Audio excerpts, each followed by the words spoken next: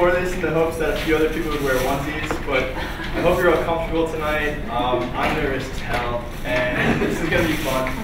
We made bingo. So thank you so much to Bosby and the rest of the staff and Student Senate for putting this on, and for you all for being here, for nominating me, and for Lindsay for teaching me how to knit. I'm super lucky to be able to share the stage with such an incredible person and a really great friend. So it's kind of a special night. I gotta turn this mic on so that you can hear what I'm saying. Hello? Hello? Hi. Not the first time. There we go. All right, so yes, thanks for coming. Tonight, you all have bingo cards, or Colin cards, as I would maybe want to call them tonight. It's not narcissistic, but it is fun and different, and I'm not sure how it's going to go. It's a social experiment, and it's actually kind of a fail-safe too. If I put you to sleep tonight, you can all take them and walk away, and you got something out of this. So the way we're going to do this is, if I'm saying something during my lecture, or something comes up on the screen, and it happens to be on your sheet, you can just mark it off. And if you get a Colin, or a bingo, you could just stand up and go, Colin! And so we'll do that for the first 3 people that get it. I don't know how it's going to go. You're going to interrupt me. I'm going to lose my place. We're going to roll with it. It's going to be fun. So we'll see how it goes. But anyway, tonight I'm going to talk a little bit about my journey here at CMU, shed some of the things that I've learned here, and then tied up in this conversation is a little bit about success and what does it mean to be successful at CMU. So I'm a big picture person, and I like to think about the process and how you get from point A to point B. So we're going to start with the order of events. If we're looking for success, we have to first start with what? It is on.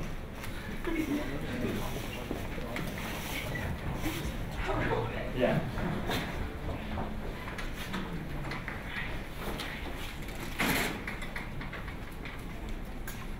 Yeah. We're going to start with, okay, so what do I learn at CMU? But if we are ending with success, we're going to start with what makes a CMU student. And so like the Powerpuff Girls, every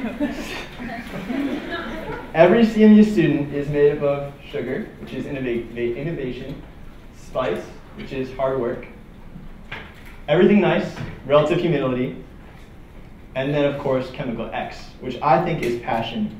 And I think CMU is a special place because of the dedication and the curiosity of the people on this campus, and that makes us do incredible things, and I think the passion is the root of that. And one of my favorite things about CMU is walking around on a night like tonight. Hi, Gina. I wasn't sure if you're going to make it.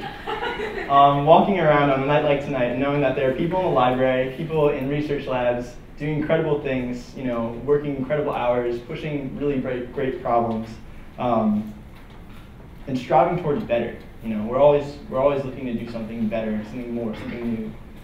So a place, I think, is made by the people who are in it. And I want to thank you all for your passion and contributions for making this place what it is. So that's a CMU student. But how do we measure success here at CMU? Everyone has their own definition. For some people, it's balancing, you know, career focus with that professional diversification, or maybe it's just how happy something makes you determines how successful you think it is. All too often, I think we value success or judge success based on what's at the top of our paper, or what we want to be at the top of our paper. And I think maybe we should think back to the book that we all read, the last lecture, and think about the first painting award. Because by awarding originality and critical thinking, we're achieving something great. Even if we fail, we're on the right path. And we know that maybe with a little more work, with a little bit more effort, a little bit more time, we can have something that's cutting edge, maybe groundbreaking, maybe the next startup, maybe it's the next thing since sliced bread. So as far as failure, we'll come back to that later. But my idea of success is really tied up in my value on reflection. And if you take something away from tonight, whether it's your Colin bingo or a little piece of what I said, whether you liked it or whether you didn't like it, and I think this goes to your whole life. If you can take one thing away from every experience you had, I think that I'll have been successful and that you might be successful as well. I don't think learning always comes on a plate ready to consume, but it's always available, and you just have to find it and grab it. But why learn in the first place, right? I believe that it has to do with growth. And so this is my incomplete definition of growth. Everybody has a different definition. I asked Helen what hers was. I picked mine instead. Hers is okay. So I think growth may be defined as an expansion of one's essence, character, or worldview. And this can be either emotionally or spiritually or mentally. You can go on and on. And I think growth is really important in everything we do. We don't want to be stagnant. We came here, we're not the same person, or I'm not the same person that I was 4 years ago, and I don't expect that next year or tomorrow even, you'll be the same person you are today. So now we're going to talk about my college experience. But we're not yet. First, I want to talk about the question, who am I? It's basically every college essay question starts off with something like, who are you? It's kind of how we all ended up in this room at some way or another. And my response would be, I think, therefore I am, which is a quote by Rene Descartes. And that may not go naturally with who am I in your head, but for me it does. I was part of a philosophy of the musical back in high school. It was a parody of The Wizard of Oz, and we sang this one song from Les Mis, which is, who am I?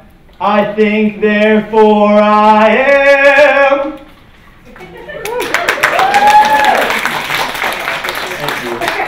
Thank you. So I saw the pens moving. That's good. We're paying attention. So this is a question that is always buzzing around my head. And in general, I think a lot, and I do a lot of reflecting. And I think that's the key. One of the keys for my success, because you can get stuck in the routine. You can get lost in the monotony of something.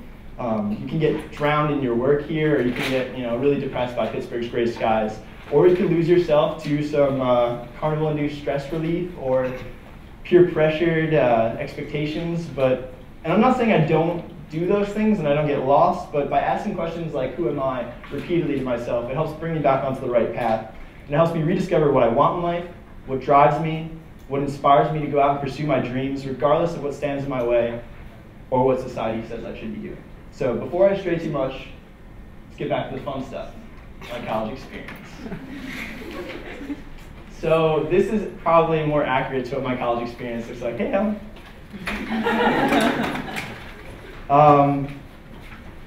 So my college experience has looked more like this. It hasn't been maybe as dramatic. It hasn't been maybe looking like this on the surface. But sometimes you have your highs, sometimes you have your lows. Sometimes it's hard to see where you're going or where you came from or where you are. And sometimes it's as clear as day, and you didn't ever think of the path being obscured. And some of these mountains are external. Some of these valleys are external, like maybe falling ill or losing your ID card twice in one day, which, as some of you know from E-Tower, this happened to me this weekend. And some of them are internal, and feelings of like doubt or guilt or love or joy. So I'm going to share with you tonight a few of my peaks and a few of my valleys. And of course, we have to start with freshman year, the first series of ups and downs. So I was at home within the first few days of being here on this campus. My roommate was fantastic and from half a world away. My friends, I met a really great friend during my first floor day at Flagstaff Hill. My music taste shifted from the time I got here on campus to the end of my first semester. I went from listening to alternative rock and grunge to putting in some rap, hip hop, a little bit of EDM, some Bhangra, So definitely grew a lot musically. And before I knew it, I was in my first serious relationship. I was involved in 3 or 4 different student organizations, and I was devising a way to take the fence. But not everything was sunshine and daisies. I got slammed by classes. I got a 50 and a 52 on my first MEC exams. I dropped most of my extracurriculars to keep up. I was staying up till 3 in the morning, and it wasn't cutting it. On the weekends, I was staying up till 4 or 5 in the morning, and then sleeping till 1 or 2 in the afternoon, and it was stopping me from getting back on top of things. And worse, I lost my appetite, and I was eating like 1 meal a day. So I wasn't doing really well. This is my first interaction with wellness at CMU. This is my first interaction with failure. And I wasn't sure if I was meant to be here. I had floor mates down the hall that were making logarithmic spirals, 3D printing them for fun. I knew people that were like killing it in all their classes, or like dancing in 3 different DS productions a semester. And I'd fallen into this trap where I was comparing myself to other people to drive my own self-worth. And I didn't feel smart and I didn't feel cool. So I decided I need to make a change, first with my academics and then with my framing of self-worth. So I started to work smarter and not harder. I asked for help. I met with professors, TAs, in academic development. I got organized. The only reason I showed up today was because I put a note in my phone calendar. Otherwise, I would have forgotten completely, despite all the emails that I received. I started sleeping at reasonable times. I started working early, even though I would still probably finish right up until the deadline. And because of that, I wasn't as stressed as I had been prior, and I learned how to survive here. But to thrive here, I needed to change my concept of worth. I kept learning from everything I did, and I still looked towards the people around me to learn new things and to see what they were doing. But I also contented myself with what I knew I was good at and what made me happy. I put more care and pride there, and I found that by and large, it turned out to be people that really made me happy, and so I applied to be an RA. And this is our first peak, or maybe our second peak. There's a guy on top of a mountain. It's a peak. So I got really connected to something that was meaningful to me and other people, and I found shared values, and I met a lot of great friends. And it put me in a space that challenged me every day, and every day I still learned something new. And I've learned countless things, but I'm going to go through a few big ones. These are going to be comfortable in the uncomfortable, life in a fishbowl, cross them off, failure as a learning moment, less is more, people equals experience, I'll explain that later, and then privilege and baggage. Congratulations! You won! How does it feel? You won too? Wait, no, stand back up. Introduce yourself. Hi, I'm Emily. What did you want to be when you were a child? I wanted to be a vet. And what's the best part of your day? When I go to track practice. Okay, and what's your favorite meal of the day? Breakfast. All right, we're going to get breakfast next week. Okay. Okay. It's on me. All right, and what's your name? Hi, I'm Siriana. All right, and then if you could be anyone in history, who would you be? There's this philosopher and poet, Okay, thank you. And then what is your least favorite breakfast food? Bacon. Bacon. Okay, what's your favorite meal? Like late night snack. All right, we're going to have a late night snack next week. Way to pick a really obscure one. Did you win? You can sit back down. I'm kidding.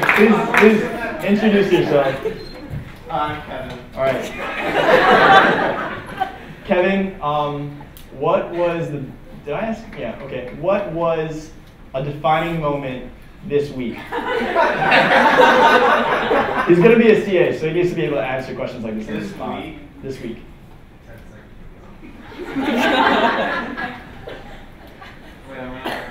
All right, here's an easier one. When did you learn how to ride a bicycle? It was in October. I think it was in October too. All right, we'll figure it out. So that's it. You can keep your bingo sheets, or you could just turn them over for now. Thank you for participating, and then come and find me after and remind me that we'll get food and we'll put it on my calendar so I don't forget. So these are the things that I'm going to go into very briefly with student life. This is a perfect time too. I thought it was going to be something else.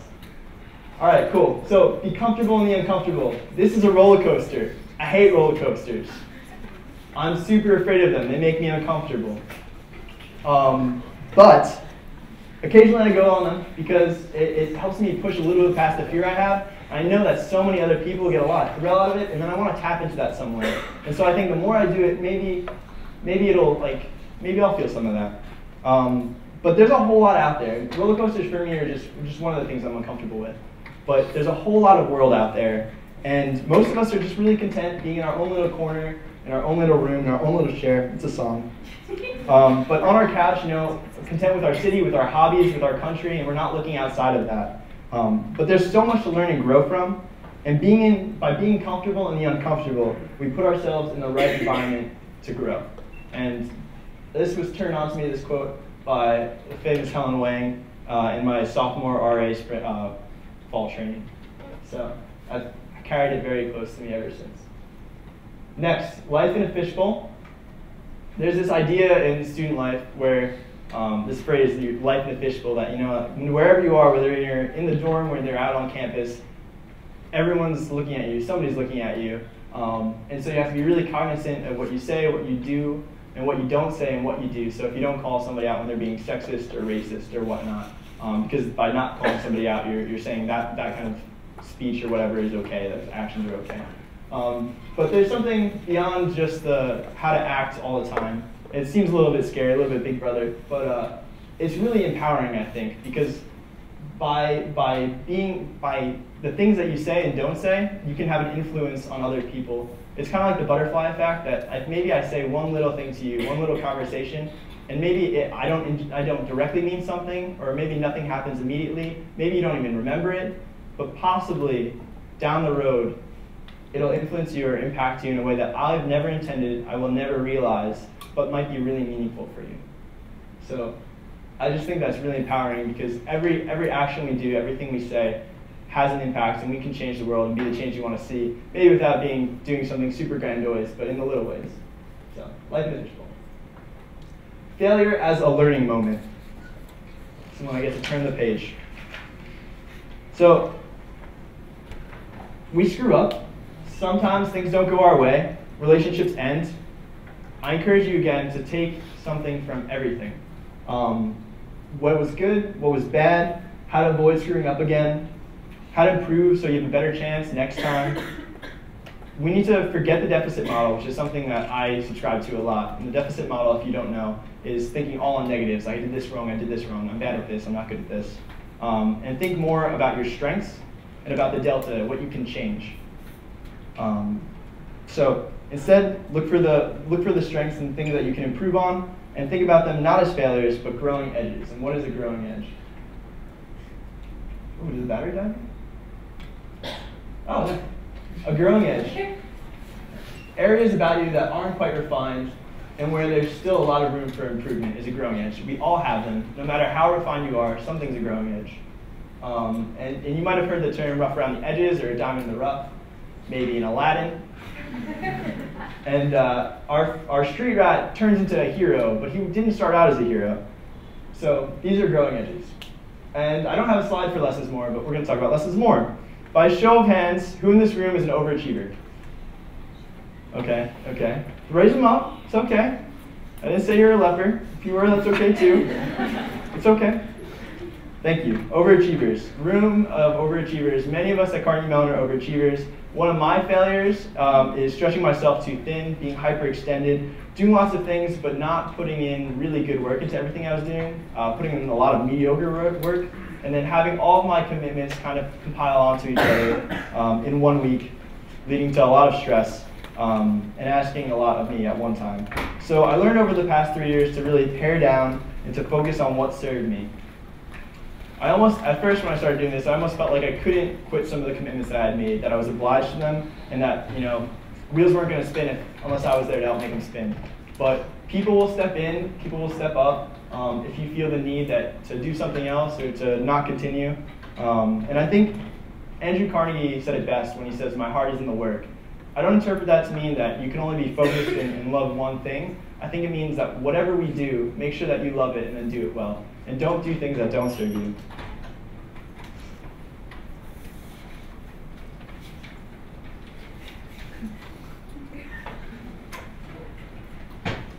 I don't know. Maybe I'm holding it upside down.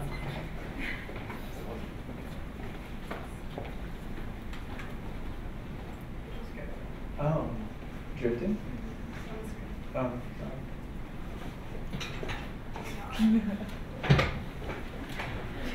Maybe I'll just click.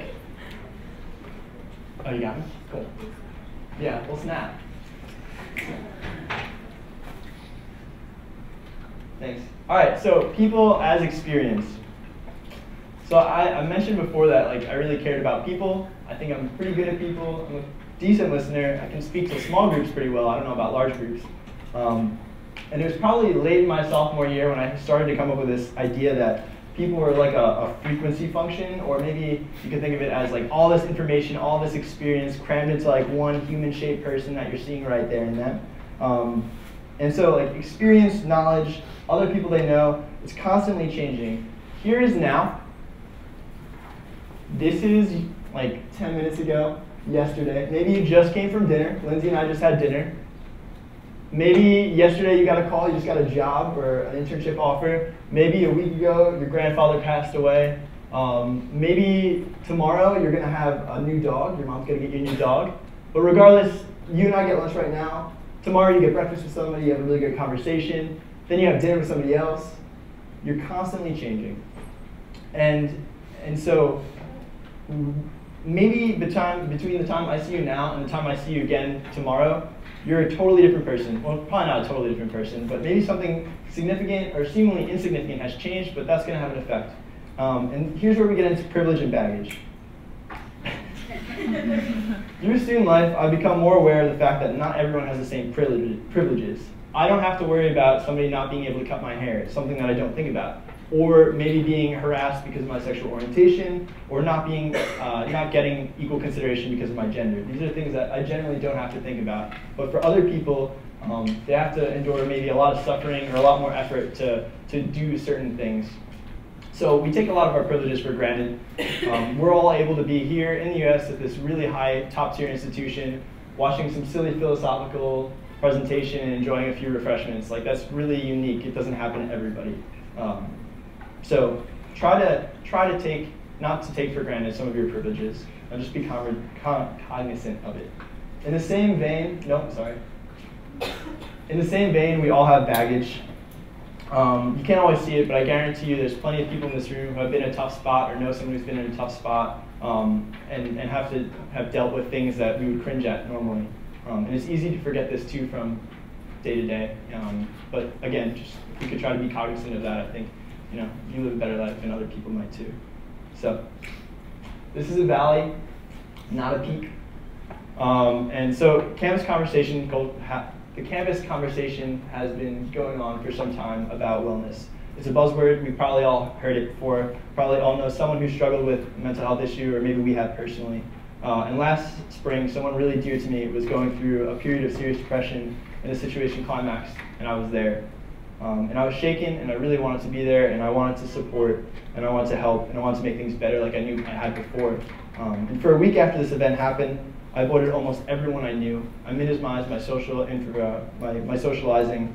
My world seemed unreal. I was super disconnected from everything. I almost forgot to call my mom on her birthday, and she's probably the most important person in my life right now. And it took me a total week, to realize how stressed I was. And I thought I was coping perfectly fine. And I was in this canyon, and if it wasn't for a few good friends and mentors and some understanding professors, I probably would have finished last spring semester. And so I lost my focus, I lost my motivation, I lost some of my sense of awareness and self, and that needed some reconstruction. It was then when I realized that I was no longer in the position to help because I had stopped taking care of myself. I've seen this a lot at CMU.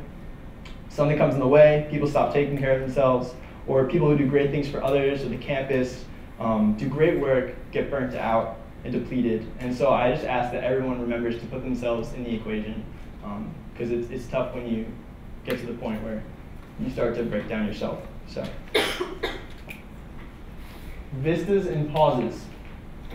If life or my CMU journey is like a hike, then we're all going to have vistas. Sometimes they're going to be at the bottom of your valley, and you're going to lose the path and have to refine that. Sometimes they're going to be at the top, and you're going to say, wow, check out that view, it's gorgeous. Sometimes it's going to be somewhere in the middle, and you're going to say, oh, that's a really cool animal. Is that a Sasquatch? And I think whenever you have these kinds of moments, you just like stop, contemplate it, take it in, think about what does it feel like, what does it smell like, what does it mean to you? And in my Carnegie Mellon experience, there are 3 vistas or pauses that I remember really vividly. And the first is with Kevin Hunter, who I've ridiculed several times already today. And it was the stop and appreciate how far you made it moment. We were just walking to dinner in the Morewood parking lot, and he just stops.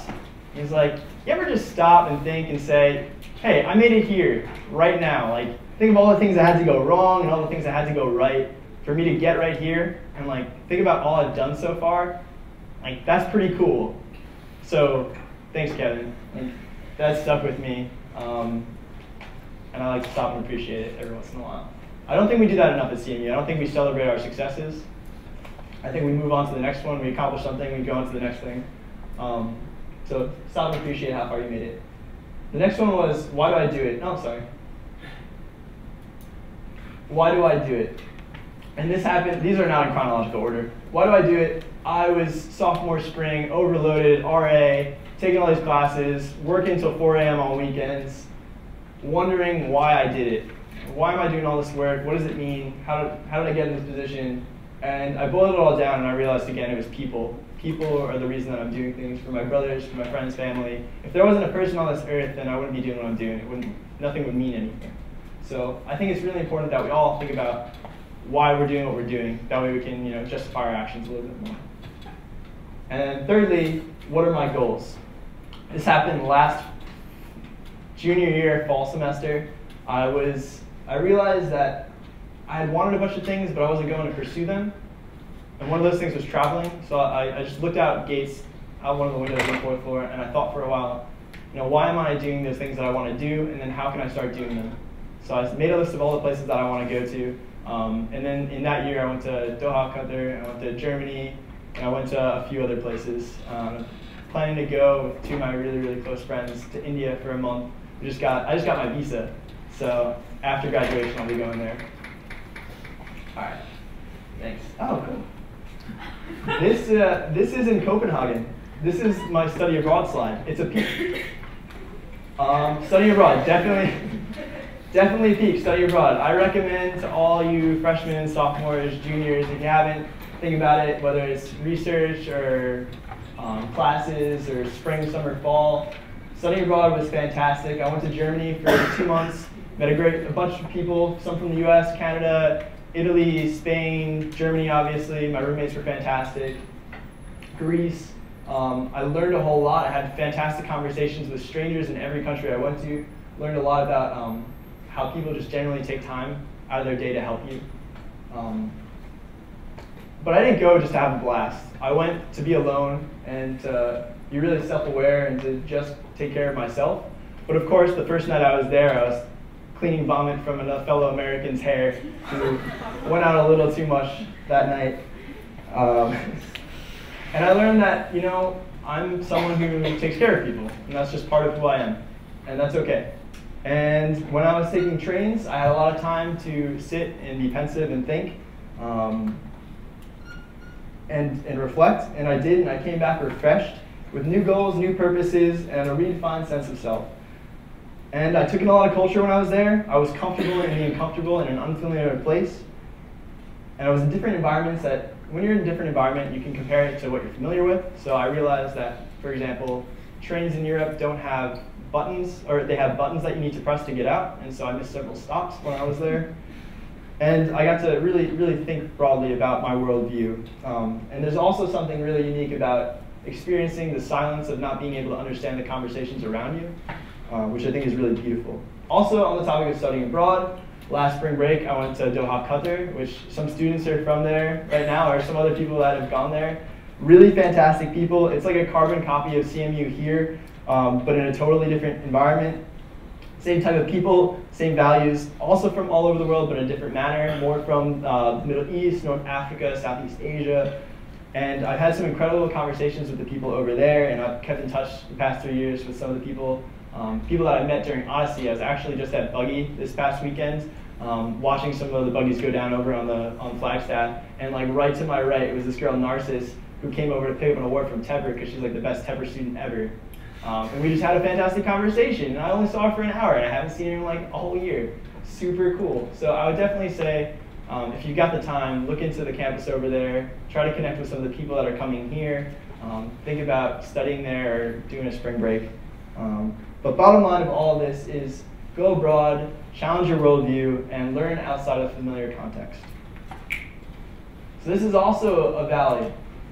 It has water in it to reflect the fact that earlier this year, I lost some of my anchors that I had previously in my Carnegie Mountain experience. And so I was kind of adrift. And I found myself being overly critical of myself. I started to feel in limbo. I was looking for jobs, and I was starting to disconnect from the university. I couldn't engage in it like I had as a sophomore or a junior in new opportunities. I really couldn't feel the tartan of Carnegie Mellon. And so sometimes we forget our values and beliefs. Sometimes we lose our sense of wonder, act out of character. Sometimes we go against the flow. Sometimes we beat against the current. It's good to check in every once in a while and ask yourself if you're happy doing what you're doing, being the person you are, if your grandparents would be proud of the values that you're living up to. And if not, it's not the end of the world. There's no one worth making happier than yourself, though. And that happens on a really deep level. So to thine own self be true, it's kind of like the who am I question, something that maybe you should keep in the back of your head. I like to keep in the back of my head and just say, am I being the person that I really am proud to be? So I learned through this valley that one of my anchors was adventure and a yearning for adventure. And so I made a bucket list, which most seniors make a bucket list. Got to cross off all the things before you leave Pittsburgh. But I think it's not exclusive for seniors to be making a bucket list. I think we all need one because otherwise we find too many excuses not to do things. And I think we should get rid of YOLO and start LIBE, which is living. Live. Thank God nobody got a bingo here. So set a time for, we're going to do a lot of clicking right now. Ready? Friends.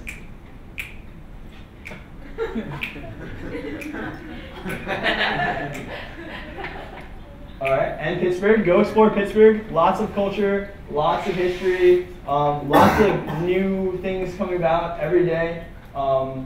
It's a fantastic city. We're super lucky to be here.